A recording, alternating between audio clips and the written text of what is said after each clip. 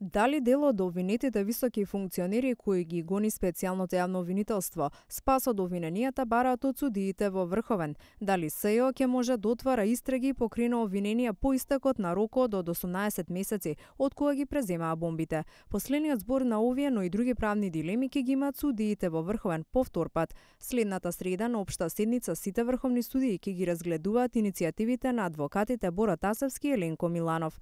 Адвокатите кои ги поднесоа иницијативите не сакаат да коментираат пред камера. Се повикаа на членот 22 од Законот за СЈО, каде стои дека може да се покренуваат обвиненија во период не подолг од 18 месеци од денот на преземањето на предметите и материјалите, а тоа истече во јуни минатата година. Нивната колешка, адвокатката Сања Алексик, ги поддржува своите колеги.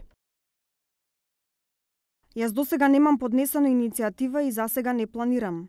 Се согласувам со колегите дека Врховниот суд треба да ги разгледа нивните иницијативи. Не знам каков ќе биде исходот, но се надевам дека ќе биде позитивен. Молчи и СЈО. Својот став, велат, ќе го изнесат дента кога ќе се разгледуваат иницијативите.